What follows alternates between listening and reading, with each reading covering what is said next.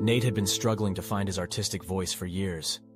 He had always been drawn to art, but his work never quite seemed to capture his true essence. His paintings were uninspired and lacked emotion, and he felt like he was just going through the motions. One day, while walking through the city, he stumbled upon a vibrant street art scene. Everywhere he looked, there were murals and graffiti that were bursting with color and emotion.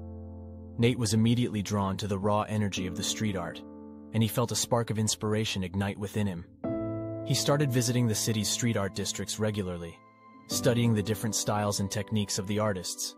He even started practicing his own street art, incorporating the bold colors and graphic shapes that he had seen on the city's walls and buildings. As he spent more time immersed in the street art scene, Nate began to develop his own unique style. He started experimenting with new mediums and techniques, and he felt like he was finally tapping into his true artistic potential. His work started to gain recognition, and he was even invited to showcase his art in a local gallery.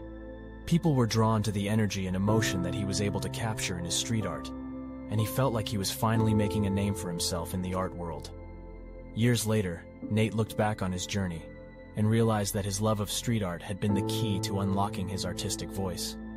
He was grateful for the inspiration that he had found on the city's walls and the community of artists who had helped him discover his true potential.